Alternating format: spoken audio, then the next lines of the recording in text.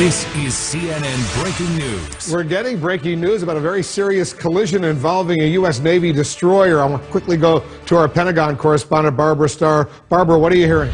Wolf, this happened just a few hours ago off the coast of Japan, where daylight is now breaking. A U.S. Navy warship, the USS Fitzgerald, we have some photos of it underway some time ago to show, apparently collided with a merchant ship off the coast of Japan, according to the U.S. Navy. Here is what is so concerning at this hour. The U.S. Navy confirming that the ship is now has taken on some water. The ship is listing. The Japanese Coast Guard is on scene rendering assistance. The U.S. Navy says that there are some U.S. Navy personnel who are injured. They are trying to determine that. We're getting some new pictures in, I believe, right now of what is happening off the coast of Yokosuka, Japan. That is on Japan's southeast coast, as the Japanese Coast Guard is arriving on scene at first light to assist this U.S. Navy warship. You see it listing there. There is a merchant ship it collided with.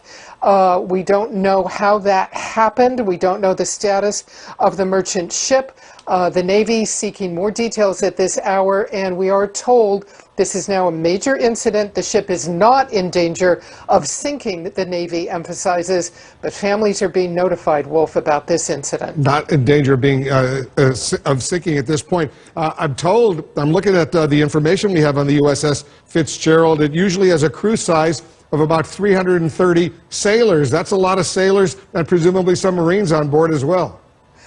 This is a ship that is actually home ported in Japan as part of the forward U.S. naval presence, actually to be a defensive presence against North Korea. This is a ship that is a missile defense ship. Those 330 crew, like every U.S. Navy warship, practice for these kinds of emergencies, we're told.